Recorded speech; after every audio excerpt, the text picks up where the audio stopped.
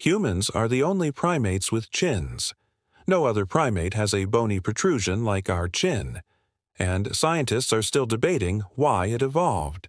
Some researchers believe that our chins help us with breathing.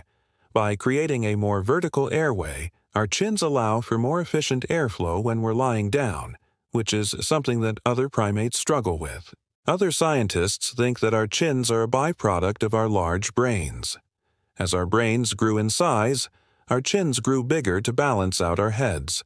But there's another theory that our chins may have actually evolved to prevent us from choking on our own saliva. When you have a big, protruding chin like humans do, it's much harder to choke on your own saliva than it is to choke on food. And this may have been a significant advantage for our ancestors as they were eating more and more meat. So why do humans have chins? We don't know for sure, but it's probably a combination of all three of these factors.